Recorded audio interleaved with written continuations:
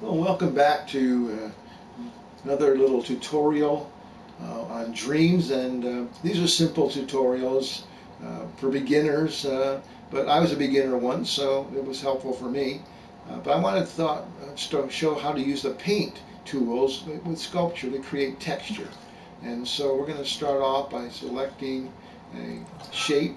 We want to go with a cylinder and go over to edit the shape, and we will make that a little bit longer, and then we will go ahead and stamp that shape, and we now have a cylinder. And now we want to create some um, bark kinds of texture, and using the paint tool we're going to go into paint mode right here, paint mode. We have a fleck selected. We want to start off with pick a brown color. We're going to have a brown texture here, so we're going to start off with this now. We're going to want that to be smaller, so let's scale that fleck down, and we're going to also go into guides, and we're going to select surface snap, which means our paint will then adhere to that shape of the cylinder. We also will go over to our tool menu and we'll select rule. So now when we put down the shape, it will not only adhere to the surface of the cylinder, it will also allow us to do straight lines. So we'll start off here, we'll press down on this and pull that down, and when we let go we have a straight line. So we're going to be patient here, and we're going to put down a number of these lines. I'm going to do different colors, so I'm going to leave some spaces for some other colors to go on top. But right now I'm just going to go around very, very quickly and put down the underlying color of the bark, a nice dark brown.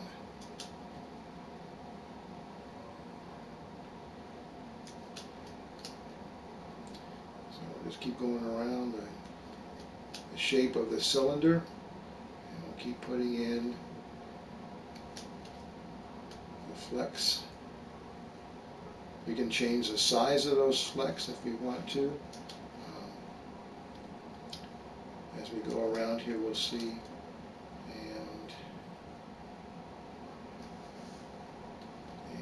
let's see, we want to try to keep the move controller, which is what I'm using, as straight up and down as possible so that the fleck maintains its shape.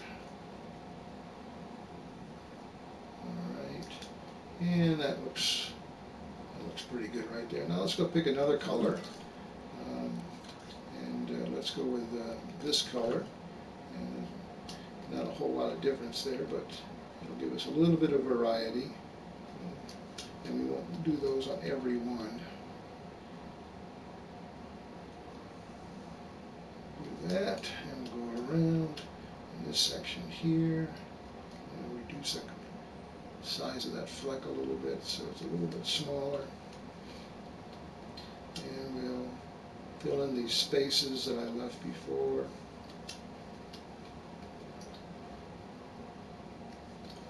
And over here. And over here.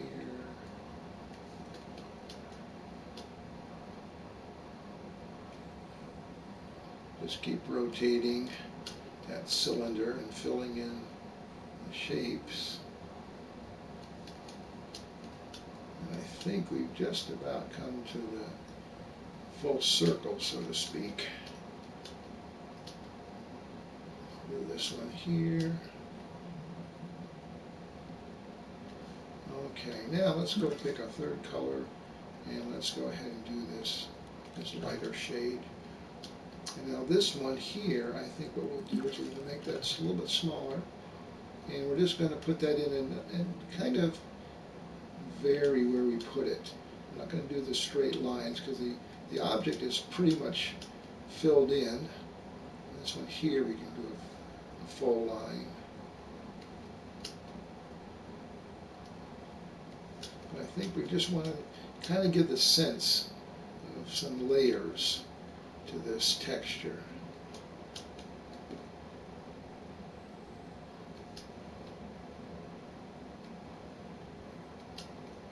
And some more up here. And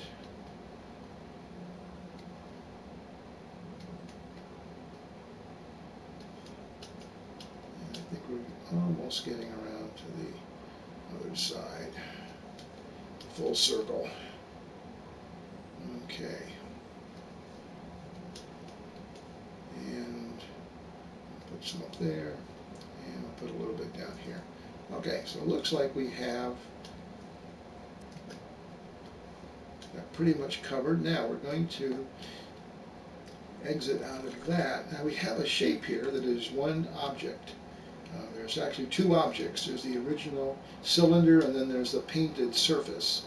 Now we can go into our tweak menu and we can make some adjustments to this. We can go ahead and go into the effects menu and we can change. Actually, none of these are really going to apply to our texture. Those are more for animation.